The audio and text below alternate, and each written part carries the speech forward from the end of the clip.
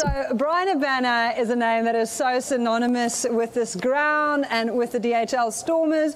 Tell me about your favourite memories at this ground. Is there any from before you played here?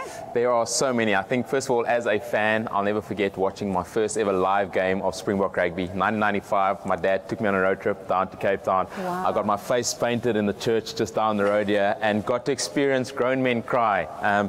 Peter Hendricks scoring in that corner, Joel Stransky scoring in front of me back there. And you know, those memories sort of started inspiring a boy who had absolutely no idea what rugby was. And was named after a footballer. And was hoping to be a football export into the Premiership, being named after BrightRock and Gary Bailey.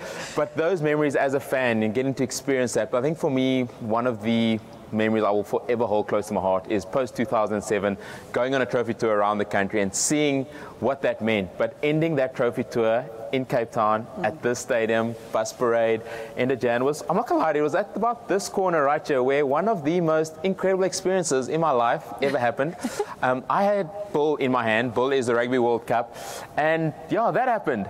The lid fell off, the cup stayed in my hand, but you can see Newlands packed to the rafters, and I think for me that is sort of, you know, people celebrating their heroes at this iconic stadium, DHL Newlands being incredible. So pretty cool memory that. That's some serious technique right there. That is. I do take a lot of credit for holding that cup and not letting it go. So, well, not letting half of it go. Most of it was still there.